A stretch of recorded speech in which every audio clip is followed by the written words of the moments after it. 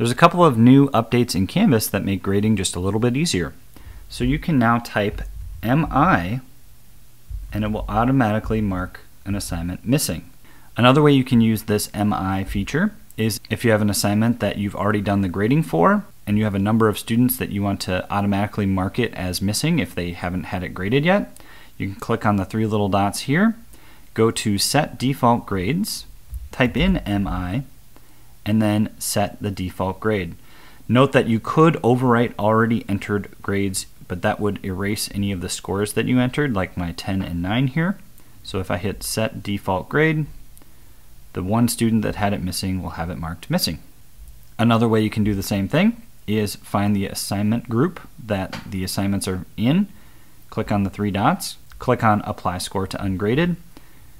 You can put in a 0 and apply the missing status, and then say either only ungraded artifacts that are past due or all ungraded artifacts. When I apply that score, it may ask me to refresh my page, and it will mark that missing and apply a score if you entered one.